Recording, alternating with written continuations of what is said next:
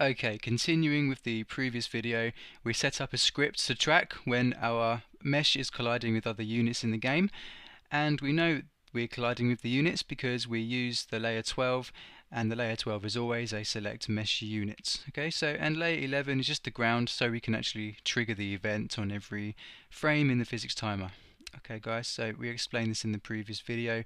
The onTriggerStay method is called on the physics timer, so it's not called on every single frame. Okay, so we need to track, we actually need to track when a new trigger event's taken place, and that's what we're doing now. Okay, but in this video I wanted to finish this script. I want to template all of this out. We're going to make a couple of helper functions, and in the next video we'll finish all of the functionality, so we'll be able to select units in the game using our drag mesh.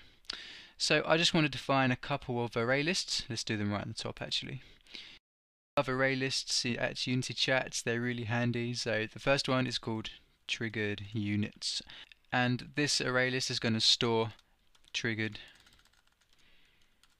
units on every event, so every single event. Okay, so we can say public static. I'm going to call this array list because C# array list, triggered units equals new array list, and this is going to be of type game object, just so the user knows we are storing game objects, or anyone who dives into your project. And this is it. So every time we collide with a few units, every time an event is called, we're going to store those units in the triggered units array list. So the second one is going to be called selected units, and this one stores units from the previous frame.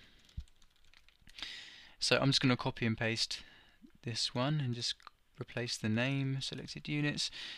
So what's the difference between triggered units and selected units? Well, we want to store the units from the previous frame, and then we can test if those units are still triggered in the next frame. If they are, we can keep them in the selected units. If they're not, we can remove them. Okay, so the selected units remembers the triggered units from the previous frame. The triggered units overwrites on every single event. So both of them are equally important. And the last one, the not so important one, is called new selected units. Why am I using this? Well, it's just an easy way so we can overwrite the selected units with another array list. So in our mouse script, probably in the next video, we'll go through the selected units and the triggered units to determine the new selection. We're going to store that selection in this array list, so the new selected units. So let's just say store the new selection before overwriting the selected units array list. Okay, simple as that. I'm going to copy and paste this one, and I promise this is the last array list. They just come in handy in Unity. And I'm going to default this one to false. So the new trigger event, when the script first loads, it's going to be false. Okay, so the next thing I want to do is just define a few helper functions. Let's make a new region, helper methods, and the region. So the first one I want to do is check if the unit is in units. Is unit in the selected units array list.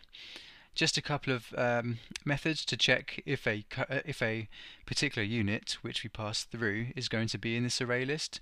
So public static boolean unit in, let's say unit already in DragMesh. So the selected units array list. Let's bring in a game object and call it unit. Very similar to the thing we did in the mouse script actually. So we can say if selected units count is 0, then return false. No point in doing this. And then we can go ahead and do the loop. So int I equals 0, I is less than selected units count, I plus plus. Get the unit object, selected units at this current index as a game object, and if the unit object is the unit we passed through, we can return true because it's inside of this array list. Simple as that. And if it's not, simply return false. quickly banged out that function there, and the other one is very similar. We want to check if a unit is also in the triggered units array list. So we can just replace this with triggered units. It just saves us writing out loads of loops in our script. Unit already in triggered units. So copy and pasting things, and that's all done. So this is the only thing I wanted to do with the help of methods. Let's minimize these. We don't need to look at them anymore. So let's focus our attention on the trigger events. Okay, so all we need to test here is if the unit is not already selected, add it to the triggered units. That's all we want to do in this case 12. We're going to put it in this one as well. Let's just tidy things up so MonoDevelop doesn't mess up. So we can get the game object, the unit. Let's call it unit game object, and get the collider and transform parent game object. So why is it the parent game object? Because our drag mesh only collides with our select mesh inside a unit, which is invisible, and the parent of this is the unit itself. That's why we're getting this unit. Okay, so after we got it, we can just check if it's not already selected. So if unit is not already in the triggered units to start with, unit game object, and let's go to our mouse method, which we coded a few videos ago. Unit already in currently selected units, unit game object. So if it's not selected in any way, we can then just say triggered units, add the unit game object. Simple as that. I think that's all we need to do for this bit of code, and I'm just going to copy and paste this and put it here after this, and that is really good. Okay, so I think that's all we need to do for this script, and I'm just going to explain what we're going to do in the next video.